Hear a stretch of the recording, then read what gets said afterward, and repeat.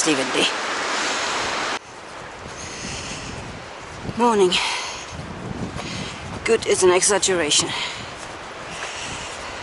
The wind has just about died down enough for us to speak for 5 seconds. This is really miserable walking conditions. Big shout out to Heidi. She's a lot stronger than me. I would have turned back. Well, I wouldn't call that a shout out. I might have made a bum call because I was too scared to face the ridges we had come up yesterday in as strong a wind as it was this morning, because it nearly blew me off yesterday. Last night it was around 50 miles an hour.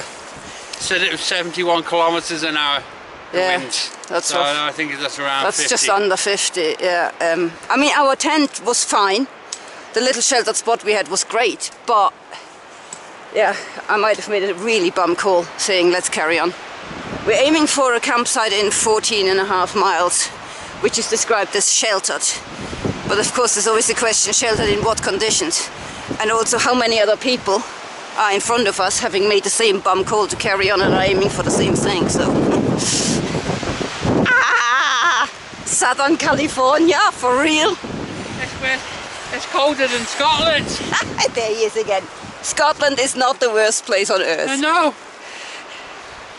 Well, you expect it in Scotland. That's true. And there will be a pub within sort of 10 or 15 miles. I should be wearing a t-shirt, sunglasses and everything. It's nice in there. Look at that. There's even sunshine over there. Probably not the direction we're going in. But there's hope. And there's Brian. There's always Brian. Nope, that is not the smoke from our coffee pot. I wish it was.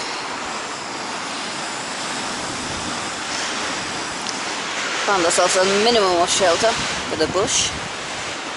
Trying to make coffee. And feeling sorry for ourselves. It's a strange little meadow, especially in the mist. I don't know, you can see the flowers everywhere and the moss on the side. It's very pretty. It'd be twice as pretty in sunshine, of course.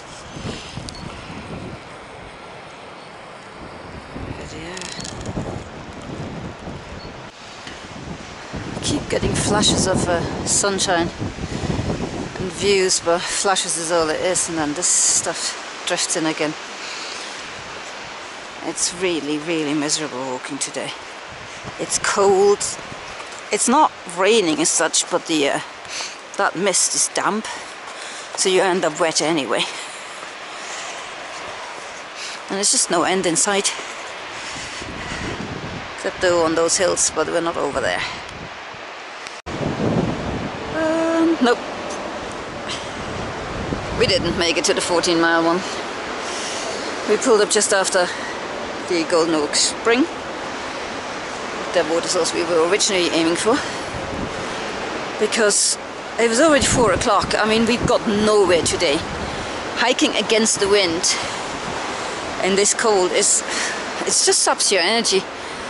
So we saw this spot, thought it's relatively wind still, and just called it. Hopefully tomorrow will be a better day. We didn't bring enough clothes. No one told us it's going to be winter. So because we had a little footage today, I thought I'll show you how we cook. Well, it's obvious.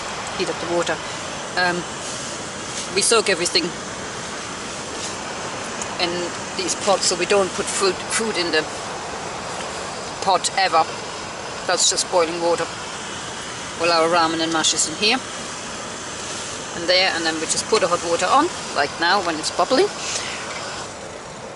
And when we come out of town, we always bring some fresh veg with us. Cucumbers, which are really, really hard and solid. Tomatoes, which survive well because we store them in one of the pots. We have some peppers that we've cut up and put in there, and we usually bring some apples as well, just to boost our vitamins a bit.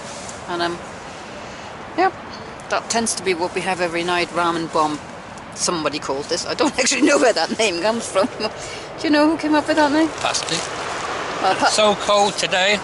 Oh yeah. The olive oil's gone hard. This is olive oil, believe it or not. It's solid, absolutely solidified. That's how cold it was today, or still is now. Another shorter than intended day, so I'll set off from our campsite. Yep. In freezing temperatures. Yes. It was. I mean, we actually part of the reason why we didn't get that far today was it was so cold this morning. We did not want to get up. I let the alarm ring about, for an hour and a half, I think I did. Kept repeating his little song. It just was too cold. But it got colder and colder and colder the longer we waited, so eventually we just had to get up. But yeah, we set off bright and early, and just guessed our ways through the fog for most of it. It was... it should have been really... I mean, this is a section... please don't let me put you off the section. This is a section that should be really pretty. It just is, at the moment, really unpleasant conditions, but you can still see it's nice and wooded areas, and where the wood is, it's nice and sheltered as well, so that we got out of the wind quite quickly. Then you join this unpaved road for 4.4 miles, it says. They're the longest 4.4 miles in history. That road doesn't end. Mainly because it is probably one of the nastiest surfaces we've walked on the PCT. It's just unpleasant. Really, really rocky, really sort of canted, and because it's a road, there's been people driving through it, obviously, so one half is like lower than the other, and it's just, and it just goes on and on and on and on and on until we eventually leave it again and continue with what was a pretty bridge walk. We did pick up water probably around here, I'd say. It must obviously be one of those seasonal streams that doesn't normally run, but you know, with all the weather we've had, the one good thing is that seasonal springs are running. Springs even, and streams are running. So we picked up the water and carried it on. So when we got to Golden Oaks Spring, we didn't actually need to fill up because we'd literally just finished filling up. And yeah, as I said, we managed to get about half a mile past Golden Oak Springs, and we are now at 583.7, so somewhere here. Windmills are just over there on the hill, as you saw. Sorry, this hill.